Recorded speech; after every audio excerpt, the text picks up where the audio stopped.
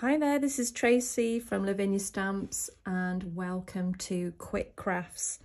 So today we are going to create something very similar to this.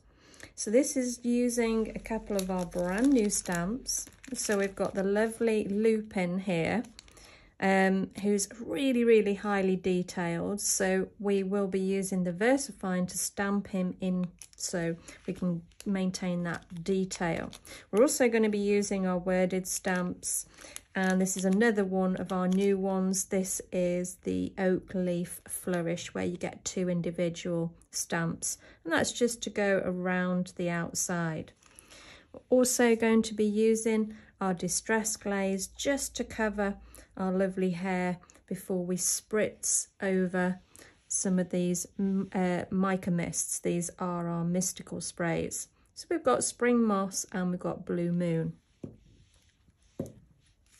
So let's get started.